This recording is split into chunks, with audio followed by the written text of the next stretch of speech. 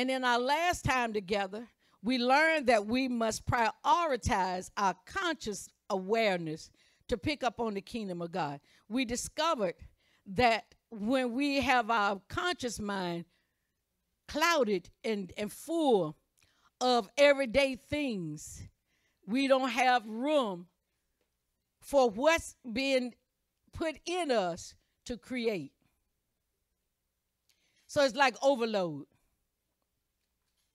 Then we learned that we must live as a spirit man who has come to live or live like the Spirit is in us, because we are spirit beings ourselves, is what I'm trying to say. And that it's by the incorruptible seed of the Word of God. So we got to learn how to live as a spirit. Say as a spirit. Because sometimes we're so mindful of our flesh, we forget that we're spirits. And that should be the dominant you. Not your flesh. Your spirit is supposed to be the dominant you. But we spend very little time on the spirit and a lot on the flesh. So all we can get is what? Flesh results. Therefore, we have been commanded to renew our minds unto, say unto, the Word of God. Not unto commercials, not unto your favorite sitcom, not unto the news. He says renew your mind to the Word. Okay, let's go to Romans 12. Just so you can look at it and see. Just to make sure that I'm telling you the truth. Because sometimes we think, pastor just slipping something in there to make us behave. Or to come into well, now see, if you had a better handle on the word, you would be agreeing a whole lot sooner. I wouldn't have to carry you to Romans 12, 1 and 2. You be saying, that's right, Pastor. Because that's what I read. Isn't that right? So now you read it out loud. What does Romans 12, 1 and 2 say? Read it.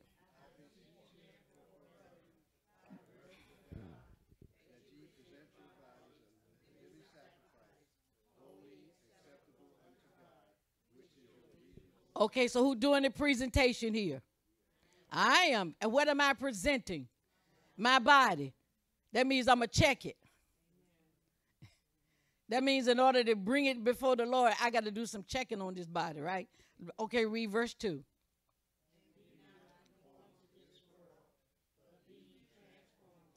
By the renewing. What is that? Good and acceptable and perfect will of God. So now, mind renewal is not optional.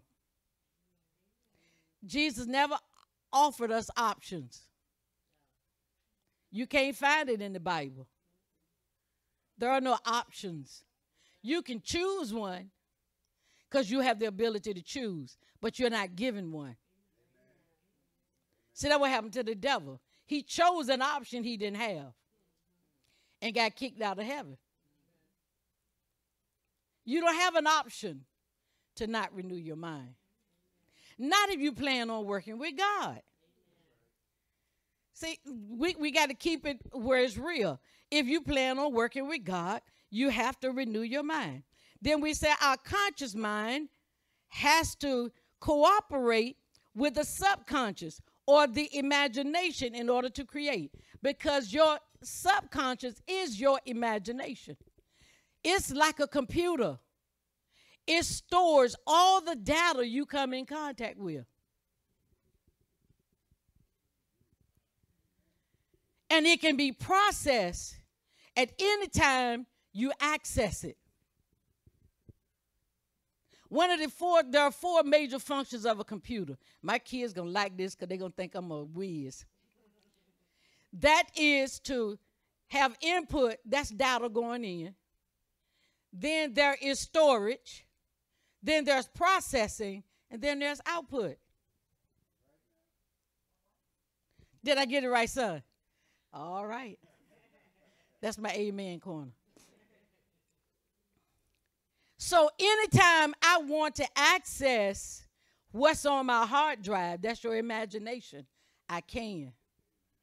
But if my conscious awareness, if the Holy Spirit is trying to get something to my subconscious, out of my imagination, if my conscious mind is loaded with cares of life, it cannot create, because it needs the conscious awareness to cooperate to speak it.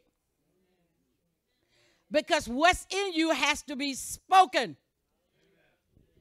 It doesn't get out just because it's in you. Listen, the Bible declares that what's in abundance in you, what's going to talk? Your mouth. The mouth talks it, because that's the only way it can create. The mouth has to speak it. So then if we never renew our minds to the word, and the word is never spoken, we will not create according to the plan or the will of God. And this is where we find a lot of the believers. We get a lot of word, we get a lot of input, but we're not outputting anything. It's on your hard drive, but you're not accessing it. You're not processing it, because it takes meditation. Man. You don't even know what's on your hard drive for some of you. But if you can remember when you were 4, how many of you remember anything when you were 4? You know why you remember it? Because it's on your hard drive.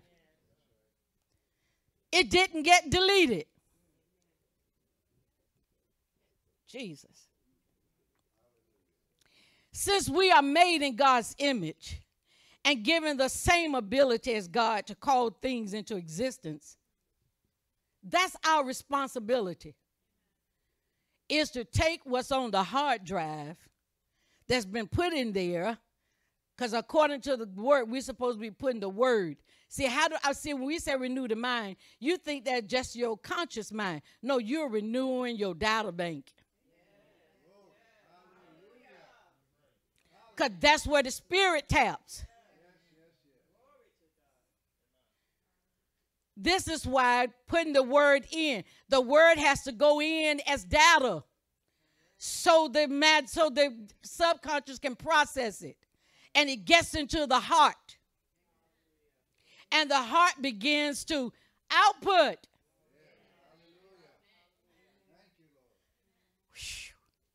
Are you learning? So mind renewal is not optional. But we've been dragging our feet in this area. This is why we don't see the manifestation that we should get. Because we are not accessing the data bank. You say, well, I don't know what I got in there. That's your problem. Listen, if it didn't go in, it can't come out. You got your answer right there. If you didn't put the word in, it can't come out. God not waving a magic wand and putting a word in your heart that you didn't put in there. He can only pull on and pull up and pull out what's in you. Okay. All right, so here is one of the greatest tools that the devil uses against every Christian, including you and I. It's called wasted time. Wasted time. See, the devil knows something that you may not recognize, but you'll know today. That your physical body is not going to live forever in its current condition. If Jesus tarry, all our bodies going to go to the grave. The devil knows that. Ooh. You need to know that. I don't think some of y'all realize that yet. But if Jesus should tarry and you don't live to be 120, you're going to leave here, because your body going to say, exit left. The devil realizes that if he can get you to waste time by not renewing your mind and not becoming productive for the kingdom, because that's the only way you can be productive is through mind renewal. How do I produce what I don't know? You can't produce what you don't know. Okay, produce a thingamajig. Give me a description of it. You can't even get a picture of it. Because that can fit anything, anywhere. Oh, no. But see, that's what we're doing with the word. Listen, the devil gets you to waste time by not renewing your mind and not becoming productive for the kingdom of God. Why? Because he knows that eventually you're going to run out of time. The body going to die. And you would have not been productive. You just got old. Oh, Jesus. You say, oh, Pastor, you going to really talk that? Yep. I know you think you're doing something for the Lord, but you need to ask him if you're doing what he needs you to do before you declare yourself above the rest. Because you don't know if you're doing what he really needs you to do. The devil also realizes that your wasting time not being productive will lead to discouragement and dissatisfaction with yourself. This is why so much depression is in the body of Christ. You're just dissatisfied with yourself. It's not a whole lot of issue.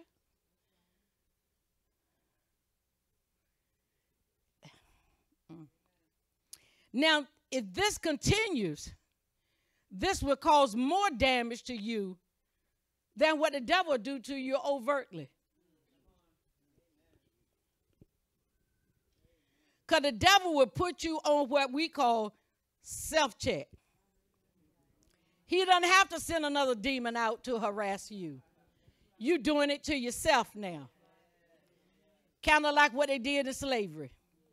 They taught you and trained you not to go but so hit this and there. Why? Because it was designed, and that's what they did in the next generation. They said, well, you can do this, but you can't do that. And that went down from generation to generation. It's a slave mentality. Now, slavery is wrong, period. But we got to get past that point. We've been called to be free people. So we got to think like free people. So he put you on self-check. You're no longer a threat to the kingdom of darkness because he got you on self-check.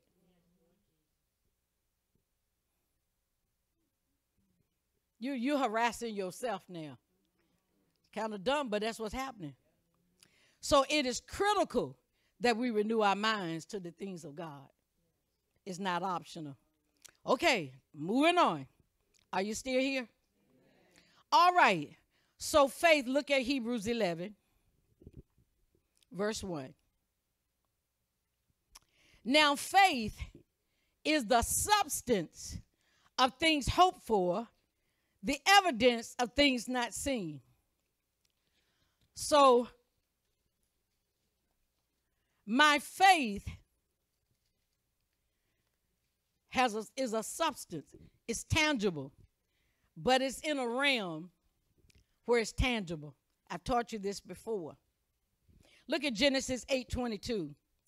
We're going to learn something this morning. Say, look at your neighbor and say, I'm going to learn this morning. And you're not going to stop me.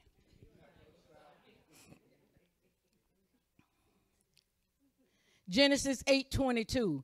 While the earth remaineth, seed time and harvest, cold and heat, and summer and winter, and day and night shall not cease. So what is that saying to me? There's an evolution that is constant. That means productivity is always going on. Uh-oh. I want you to catch that. So there's a constant evolution, whether it's winter, summer, heat, cold, day, or night. Seed time and harvest is still working. Productivity is always going. Jesus. In this one verse, God tells us how his whole kingdom works.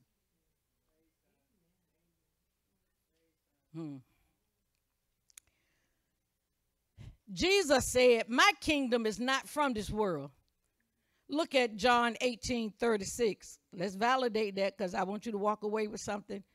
Because people said, you know, I heard different ones on YouTube say, if they don't give you a scripture, then don't listen to them. You know, that's not necessarily accurate, but, you know, you do what you got to do. I'm going to give you a scripture so you can walk away with a scripture. Amen. Genesis 18:36.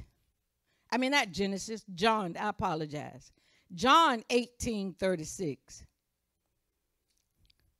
When you have it, say, I have it. Jesus answered, now he's talking to Pilate. Jesus answered, my kingdom is not of this world. Oh. Well, where is his kingdom? My kingdom is not of this world. If my kingdom was of this world, then my servants, they be fighting and you be losing, in essence, that I should not be delivered to the Jews. But now is my kingdom not from here. So now, if you're indeed part of the kingdom of God, you got to understand something. The kingdom you're from is not from here. Okay. So when we come on the scene, and where we come from, when we speak about the believer's walk of faith, when we start talking about the believer's walk of faith, there are some things you got to know. Watch this. Okay. Everything cool back there? All right. I'm getting ready to make a statement that you're going to have to develop in you right now. You ready? You cannot be a believer without believing in the invisible.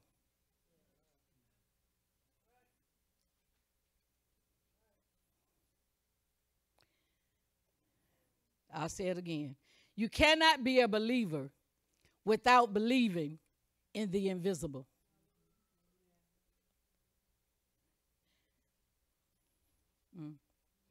Look at John 3,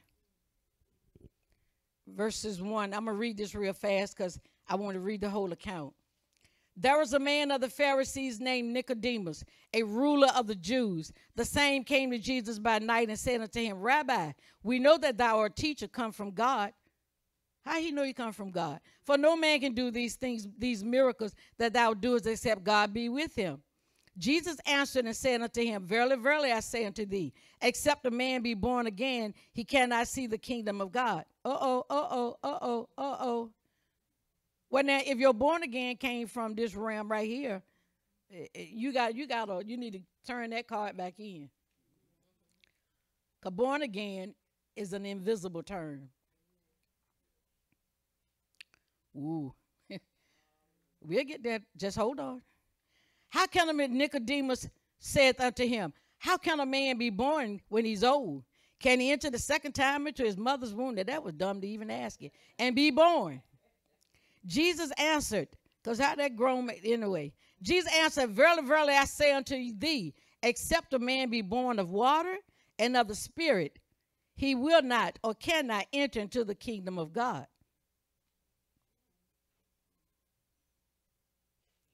You see that? That which is born of the flesh is flesh, and that which is born of the Spirit is spirit. Marvel not that I said unto thee, you must be born again. The wind bloweth where it listeth, and thou hearest the sound thereof, but cannot tell whence it cometh, and whither it goeth. So is everyone that is born of the Spirit. People don't understand where you come from. They're looking for a natural sign.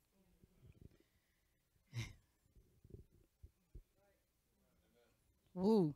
That's a lot of believers are looking for natural signs. Nicodemus answered and said unto him, how can these things be? Jesus answered and said unto him, art thou a master of Israel, and knowest not these things? Verily, verily, he said, I thought you were educated. I thought you were highly intelligent. Verily, verily, I say unto thee, we speak that we do know, and testify that we have seen, and you receive not our witness. If I have told you earthly things, and you believe not when I give you an earthly example, how shall you believe if I tell you of heavenly things? Hallelujah. Look at Romans 1, verse 19 to 20. I'm giving you some scripture that let you understand that you are more spirit than you are natural.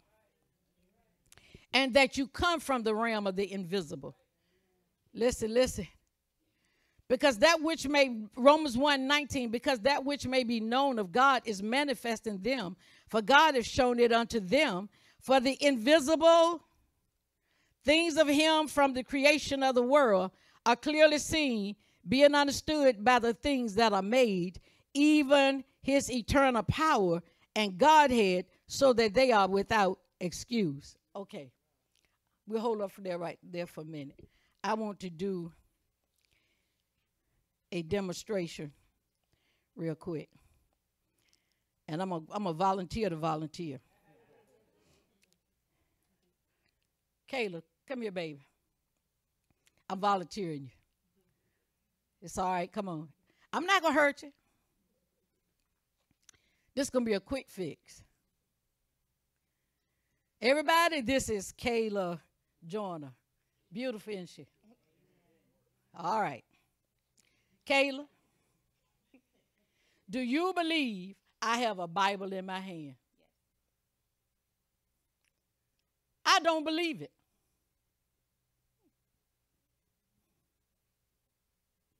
Why do you believe I have a Bible in my hand?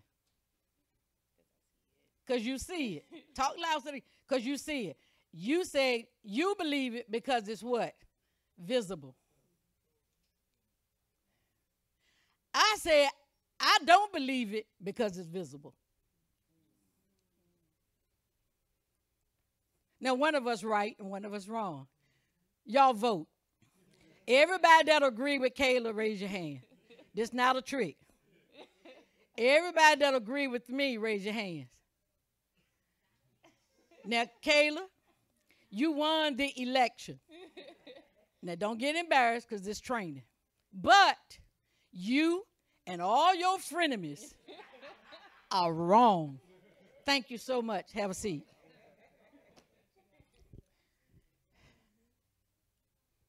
That's the way most believers that say they're believers operate.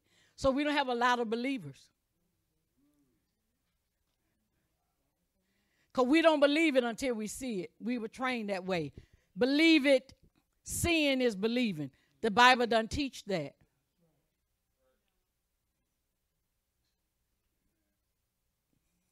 That'll get you in trouble because seeing is not believing. Ooh, Jesus. Are you learning? You still with me? See how simple that was? And I'm going to validate. This is just a small example of all the variables we have in the body of Christ. When we should all be on the same page in the way we think about the Word of God. But we aren't. Because we are not all being trained the same. All of us should know the same knowledge and have the same answer to the same question. That's the intent of the head of the church. That's the intent of Jesus. We're not supposed to have individual answers for questions. The Bible gives us the answers that we need. We're not supposed to take doctrinal beliefs and turn them into the answer when the Bible gives us the answer. Because doctrinal beliefs, they may be good in one facet, but they can be extremely harmful when it comes to believing this word. Jesus talked about that, remember? He said, your traditions make the word of none effect. That's part of your belief system. Okay, let me keep going because the anointing is strong up here. Hallelujah. So we see these variables where in the body of Christ, we're not getting the same answer. So she and I began to talk a different language Because I'm saying, I don't believe it because it's visible. She said, I believe it. No, she said, I believe it because it is visible. I said, I don't believe it because it's visible. Now let's prove who's right and wrong. Look at John 20. Look at verse 24. John chapter 20, verse 24. Now this is the account of Thomas and the disciples. They were up in the room. And Jesus, when Jesus first came, Thomas wasn't present. How many of y'all read that account? And when the disciples told Thomas, we just saw Jesus, he said, I don't believe it. How many of y'all hear something say, I don't believe that? Catch yourself before you say it, because it really happened. You might as well go in and believe it. It happened. They made some dumb decisions for our nation. It happened. But watch this. 8 days later, Jesus come back. Thomas is now in the room. Look at verse 25. The other disciples therefore said unto him, we have seen the Lord. But he said unto them, except I can see something. I'm going to paraphrase it just a little bit, just to give it some drama. Except I can see something, unless I see in his hands the print of the nails, and put my finger in the print of the nails, and thrust my hand into his side, I will not believe. He needed to see before he believed. Jesus doesn't teach that. It's an erroneous doctrine. Look what Jesus said. Jesus shows up and said, hey, Thomas, come on over here. Reach. Put your hand right there. Put your hand in that hole. Now look at the holes in my hands. Behold my hands. And reach hither thy hand and thrust it into my side. And be not what? Oh. So to have the need to see it before you believe it is faithless. It doesn't produce faith.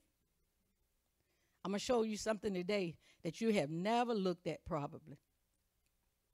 And Thomas answered, said unto him, my Lord and my God.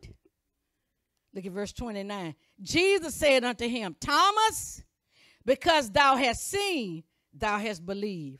But blessed are they that have not seen and yet believed. Oh, Jesus said you should need a physical evidence to believe.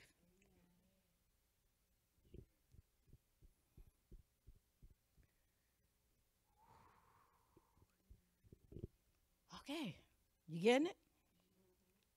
So why is the person blessed that believes but does not have to see yet or see first? Because the whole kingdom of God operates on the same principle. He told us in Genesis 8:22.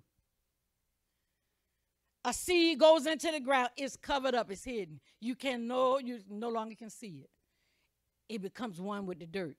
You can't identify the seed from the dirt. It's hidden. It's invisible. It's invisible.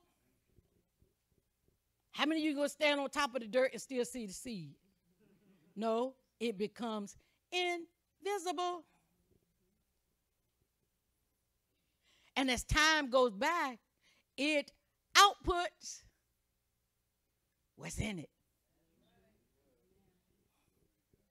That's called the harvest. So why is a person blessed that don't have the need to see it? Because they understand the invisible realm. A farmer understands the invisible realm. When you become a farmer and not a churchgoer, you'll understand the invisible realm. Because the whole kingdom is based on this principle. The problem is, or has been, is that we don't know what believing is. So are you ready? Write this down. Believing is my having the exercise. Let me start over. Believing is my having to exercise my supernatural ability to visualize something that is not yet materialized and make it manifest with my faith. I'll say it again. Believing is my having to exercise my supernatural ability to visualize. Where I'm getting that from? My imagination, my data bank. That's where I see. I see from my data bank, not through my eyes. These are lenses that capture things. But I see in my imagination.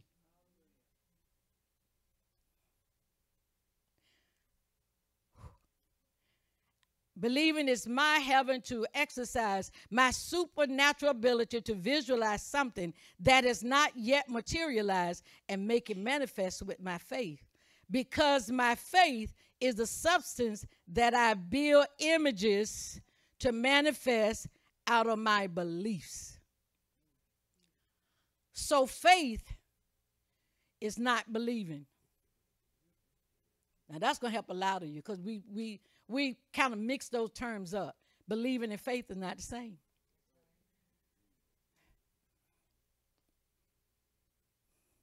Because you believe something don't mean you got faith for it.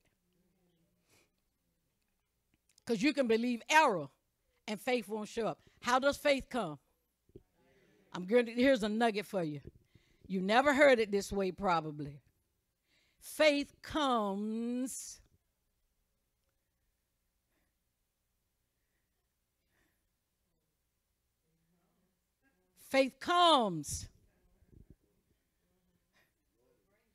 when I access my data bank and it agrees with faith.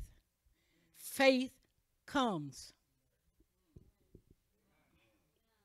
Faith doesn't show up when what you got in your heart on your hard drive does not match what faith is assigned to do.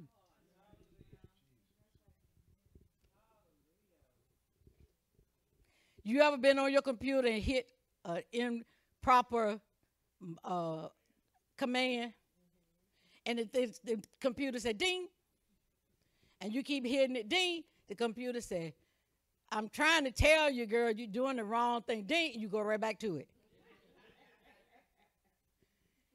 The computer trying to tell you, learn the right command, and I'll obey.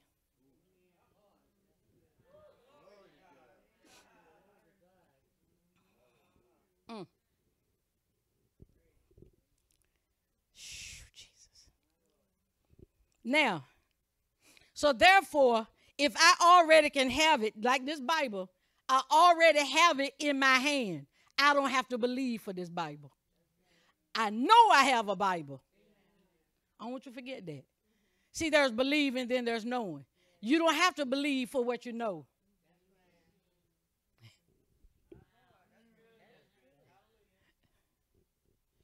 I don't have to call this Bible into existence. I already have it.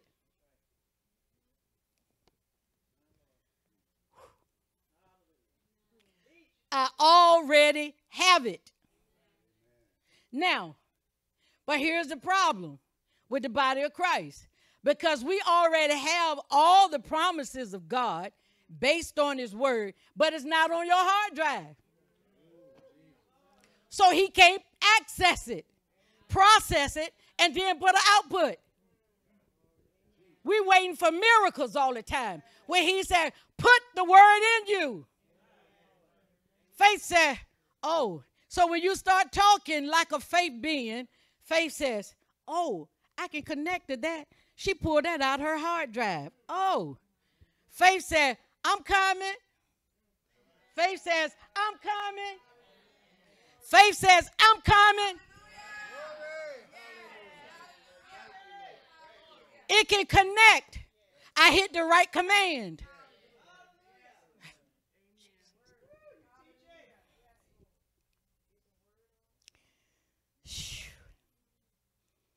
But if you don't see it yet in this material or this seen realm, because this is the natural, it's called the seen realm, I have to use the supernatural substance of faith and my believing. So my believing is critical. What I believe is critical. I said again, what I believe is critical. Because I just can't throw out a scripture and expect it to manifest, because it has to draw from my data bank. And depending on what I got in my data bank, because remember, your conscious mind is already loaded with stuff, and your data bank is trying to get it up so it can be an output so you can say what's right. But if it's not in there, it can't pull it up. And if I got in there, if I believe that the Lord makes people sick, you never have faith. Faith will not show up, and you'll die prematurely. Because that's a tradition that's been put in you that goes against the word of faith. So faith can't show up for you. You're putting in the wrong command. And it keep going ding. Somebody come to you and say, you know, you really need to change the way you think and you need to start talking like God. Yeah, I know, but ding. Because you're still operating from the old commands. Let me read that again. But if I don't see it yet in this natural or the seen realm, I have to use the supernatural substance of faith and my believing to bring it from the unseen or the invisible realm to the seen realm. Why? Because everything that I am assigned to do as a believer requires me to see it in the invisible realm by faith. And if I need faith, I must be able to believe. Because there's no such thing as having faith and not believing. You can't tell me you believe the word and faith didn't show up. I'm going to call you a liar. Because there's an error in what you believe. That's the reason faith didn't show up.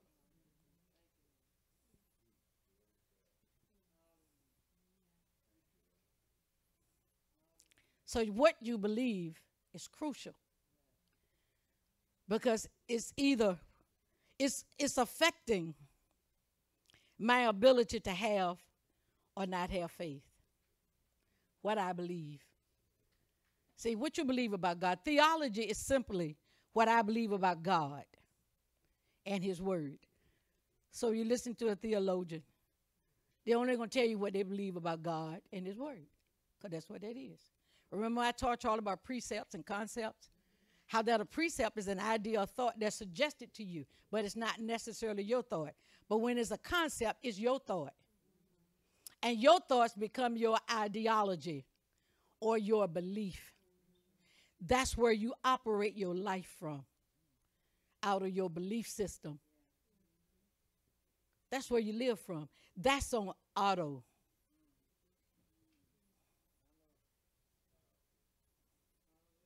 Because you got a lot of things floating through your conscious awareness. Come on.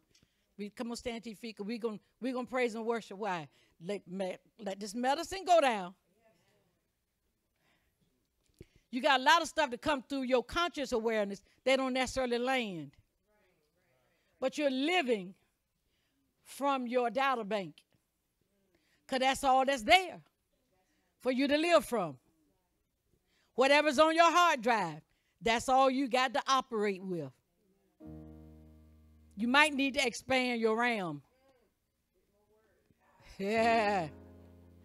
Because if you're trying to put out a 32 on a 16, how many of you know it's not going to work?